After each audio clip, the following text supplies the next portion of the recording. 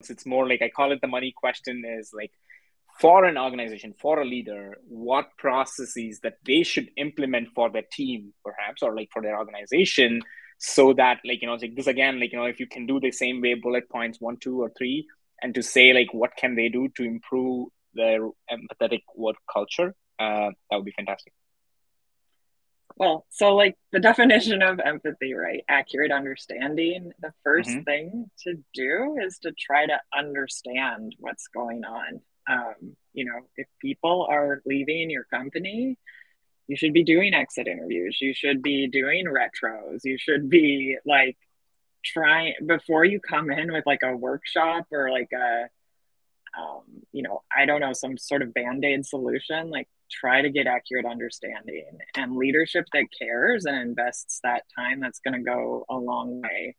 Um, I would even go so far, and this is a little bit idealistic, but to people that have left the company a long time ago, like just like do a retro on your processes, like do an assessment, take stock of what's going on before you try to address it.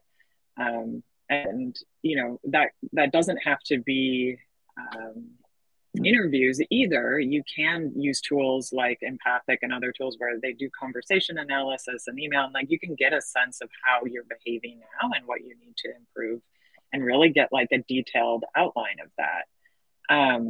The main thing, though, to keep in mind for those type of assessments is sometimes what happens in leadership is that they use them then to like fire people, or like they uncover Mm-hmm. problems, and it doesn't actually foster learning and skill building and understanding. It just becomes like another mechanism to like improve efficiencies.